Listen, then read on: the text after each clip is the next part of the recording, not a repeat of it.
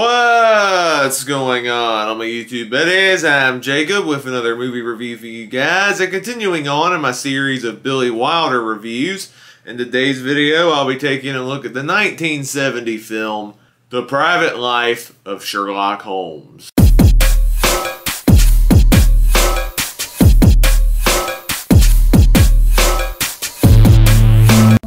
Holmes and Dr. Watson take on the case of a beautiful woman whose husband has vanished.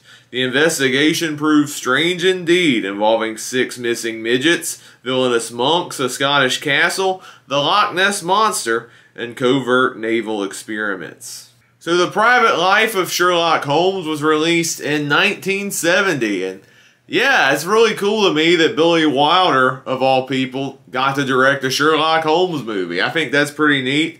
It's always a once-in-a-lifetime opportunity for somebody to take on such an iconic literary and screen presence like Sherlock Holmes, and Billy Wilder got the chance to do that in 1970. The film, even though it had mixed reviews upon its initial release, has gone on to become a cult classic over time, and the reception for this in today's standards of those who've seen it is generally on the positive side. I've seen a lot of people consider this a hidden gem in Billy Wilder's filmography. I have seen some rankings float about, and I've seen this in people's top 10 lists even, those who really defend this film. Now, my history with Sherlock Holmes, I haven't seen any of like the classic Sherlock Holmes movies. I know Basil Rathbone had a string of Sherlock Holmes movies in the 30s and 40s. I haven't seen a single one of them, even though I know they're fantastic movies. Pretty much besides this movie, the only Sherlock stuff I've seen the 2 Guy Ritchie directed films with Robert Downey Jr., which are hit and miss. I like the first, but not really the second.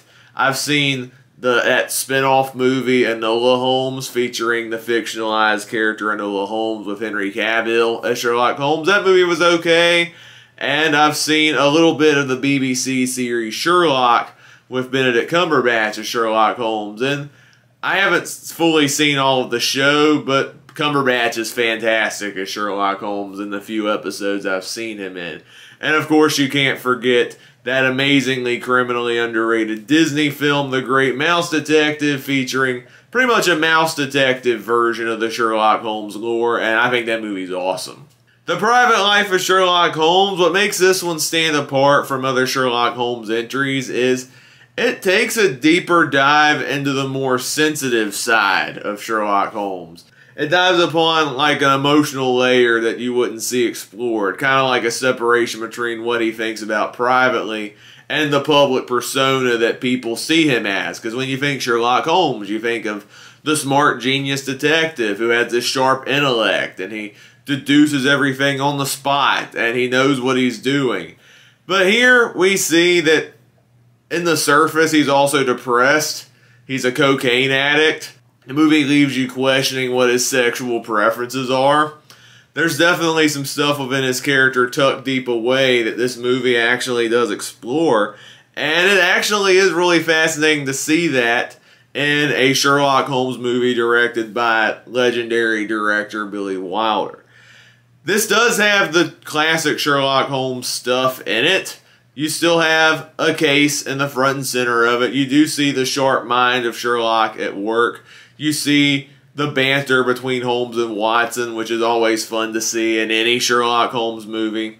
There are some twists and turns along the way, but there's also this melancholy vibe throughout the course of this movie where, yeah, it's fun to watch as it's a Billy Wilder film and there's great comedic banter galore in this movie. But deep down is a deep character study of a flawed and broken man who is the complete opposite of the public persona that people perceive him to be.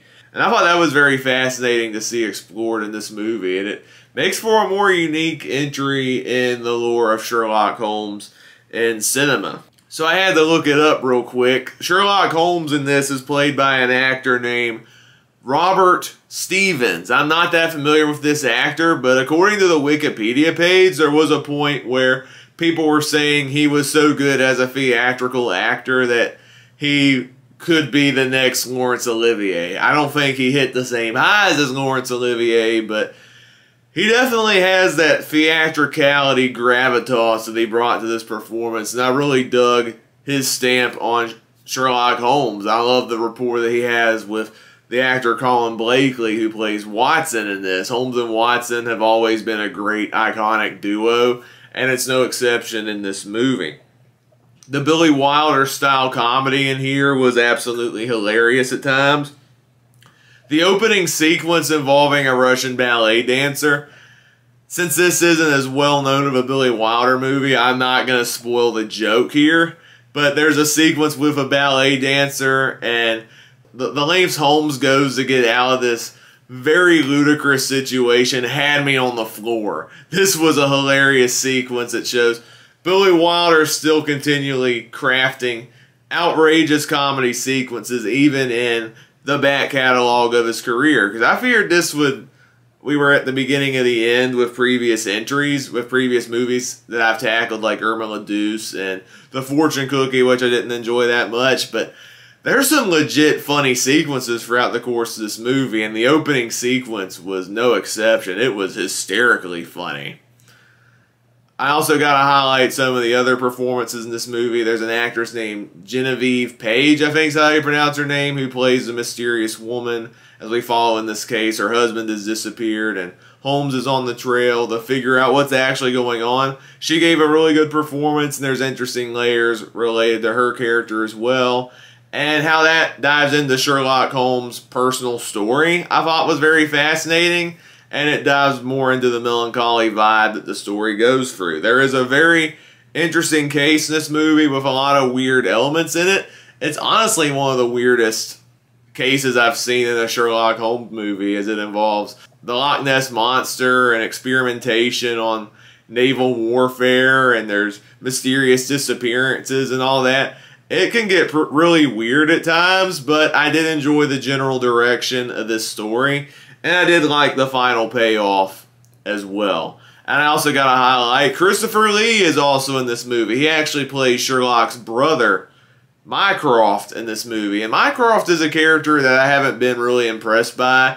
In previous versions, I thought the character was the most annoying aspect of Guy Ritchie's Sherlock Holmes, A Game of Shadows, and I wasn't a fan of the character's portrayal in the Enola Holmes movie either. But here you got Christopher Lee playing the character, an actor with such class and gravitas and elegance, and he always brings some really amazing stuff to every performance, whether he's a protagonist or antagonist. Christopher Lee playing this character actually made the character more interesting, and I love seeing the back and forth dynamic between two brothers, especially the clashes that these two characters have in their egos, and I really love seeing that in this movie.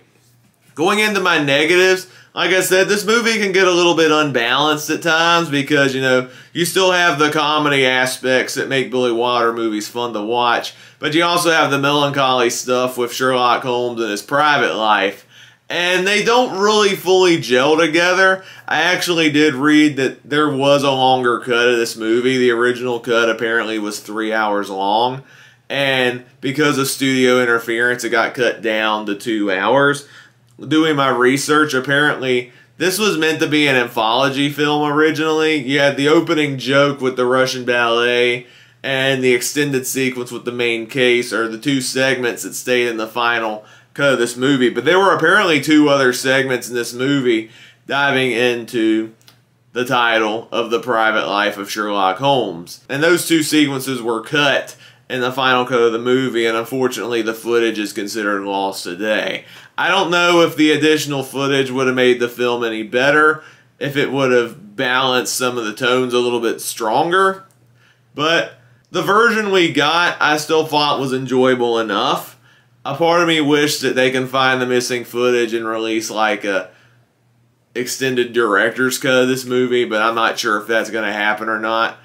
But as is the theatrical cut of The Private Life of Sherlock Holmes, it's still pretty good. This is one of the more enjoyable entries in Wilder's later filmography post The Apartment. Not as good as 1, 2, 3, but still an enjoyable entry. It's a unique take on the Sherlock Holmes mythos. It was interesting seeing a more sensitive side to Sherlock Holmes as a character with a lot of flaws and a lot of emotions. And the case in general was a load of fun. I did enjoy the comedic aspects of this movie along with the more emotional aspects of this movie, and while it can be a little unfocused at times, it's still an enjoyable movie with a lot of good enjoyment and a lot of good performances and emotional aspects that really make the narrative engaging and surprisingly compelling at times. It's a really good Sherlock Holmes movie that is very much underrated and under the radar. I do highly enjoy this one. I do highly recommend it. I'll be giving The Private Life of Sherlock Holmes a 4 out of 5 stars. And on the 100-point scale, it's getting a 72 out of 100. So that wraps up my review of The Private Life of Sherlock Holmes as part of my Billy Wilder Director Project, where I'm going through his complete filmography from his directing debut to his last film.